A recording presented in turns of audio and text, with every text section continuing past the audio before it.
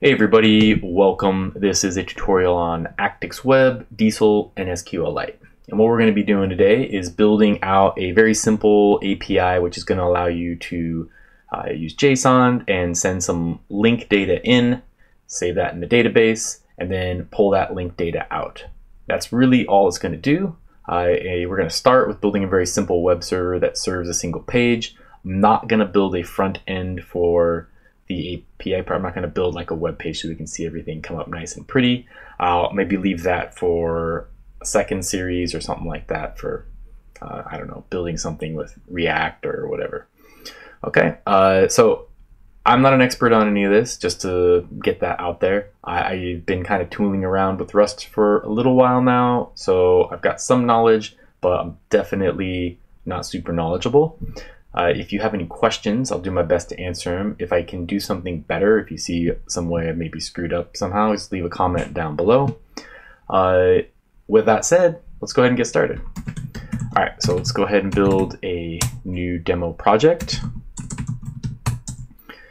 Okay, with the demo project, I'm gonna of course get my configuration stuff here, and I'm gonna get my main file, but actually the main file, I am going to kill everything in there.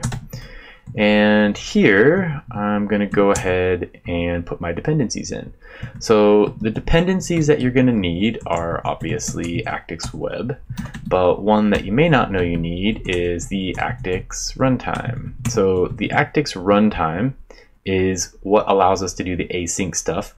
The Actix Web is what's going to help us build the whole server. So the web stuff allows you to build an HTTP server. The runtime is going to be, I think it's built on Tokyo, and it's going to do the async stuff for us. If you're not familiar with Rust and async, it's kind of different than other languages because they don't include the runtime within it. You have to get it's going to be a crate from somewhere. Somebody else's tooling is going to let it do the runtime. So it's good and bad, but it can make it more difficult when you're trying to figure out which runtime to use. But for the most part, I feel like people just use Tokyo these days for 90% of the stuff I see out there for async. All right, one thing I am going to do is, even though I haven't done anything yet, I'm going to build this because it's going to take a little while to compile all of the dependencies. So we got 182 things there. So what I'm going to do is I'm just going to hide that, and we can pretend like it's not running, even though I can hear my fan spinning as it downloads upwards of a gig of stuff, it seems these days. Whenever I build stuff, it seems like my target directories are becoming bigger and bigger and bigger. You'll find that with Rust. Like if you're using nightly especially, you'll find that your target directory gets massive. I just recently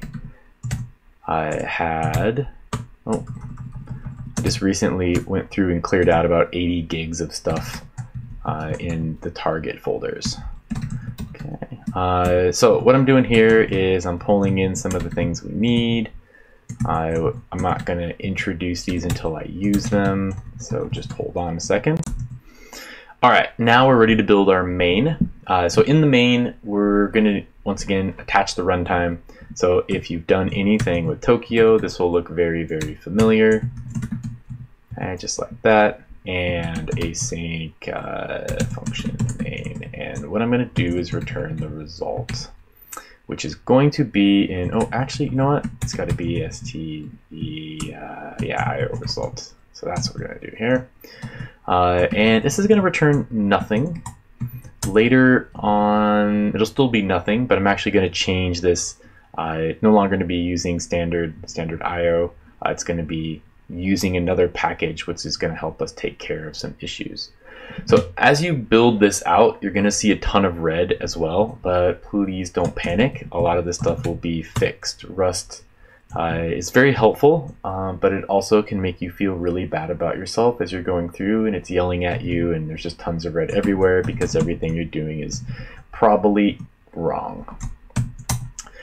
Okay, I'm going to build a new app here. So what I did here, and I'll explain this in just a second, and hopefully I explain it well enough. Let's see, route So you can tell my typing is kind of crappy because I'm looking at some of my notes over here while I do this.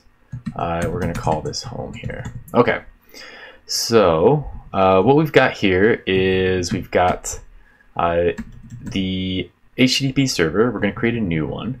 And then you got this move, and you've got this, it's a closure. So anonymous function that we're passing inside. Kind of what's happening here is in the background, you're going to have the HTTP server, and that's what's going to be sitting there waiting. And this app, new route, this whole thing right here is saying we're assigning a route to be listened to. So this will get read somewhere in the HTTP server. It's going to store that information, and it's going to sit there and wait and wait and wait, and just going to loop forever until we kill the server. This is our way of assigning a specific route to a specific function. So we're just going to get this function. I haven't defined home yet. It's going to be another async function, which is going to end up returning an HTTP response, which has our index.html in it, which you'll see in just a minute. But this anonymous function stuff can get a little confusing for some people. You have to think of it as in the way of, you want to be able to call all of this stuff. So if you're passing in it as a function, it's able to call this. So like a callback type thing, right? You're passing in the function to be called at some given point. All right. Now I'm gonna bind this. That's probably a somewhat crappy explanation, but it's kind of how I think of it. I think I need that there, and dot await. Okay, so right now things are looking good. We've got only one little bit of red, and it's just saying that home function hasn't been defined. So for every single route that you have, you're going to have a function associated with it. And it's very similar to other languages. If you've done something in Flask, or you've done something in maybe, I don't know, if you've done something in Node, if you've done something in any server type thing, any HTTP server, is going to be really, really similar in that regard. So I've got a result, and this result is going to return a response and an error. Okay, and actually I need to put in error here. Let's go back here. Let's put in, I'm trying to keep them in alphabetical order somewhat. So okay, so when we build out a route is returning a result. So what we're going to do is we're going to wrap this in OK. And it's going to be a HTTP response, and that response, we're going to build it, and it's going to have a status code of OK.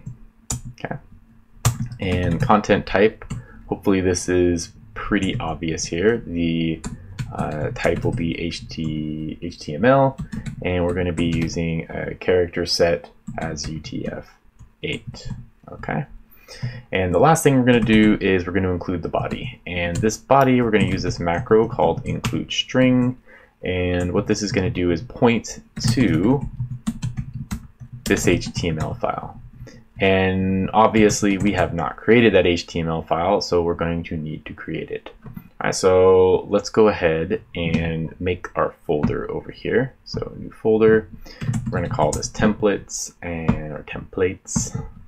And we're going to put index.html, and we're going to create a basic HTML page. So let's go in here, and we'll put h1, and I will just write where it was here. Done. Okay, so pretty simple, I hope. And let's see, will this kick in and say yes? Sometimes it takes a while. There's something weird about the error handling stuff I've noticed with Visual Code, and actually with Vim it's almost the same thing. It takes a while to either register that it's an error, or it doesn't clear the error once you've actually fixed something. Alright, so hopefully this stuff now, if I try to rebuild this down here, it's not going to have to rebuild 85 million things for me. It will have all of that stuff already compiled. Build, build, build, and finish. So see, you notice it's still complaining about this error at the moment, but you know what? It didn't complain about it here. So I don't know what goes on with this. I've tried sometimes, I don't know, refresh, whatever. It'll probably go away in a second. Let's go ahead and run this and see what happens. Okay, so remember we're serving on this here. So let's go ahead and do local host 888.8. And we get this. Awesome, it works. So we're all happy and we're serving our page, even if it's still complaining about this error.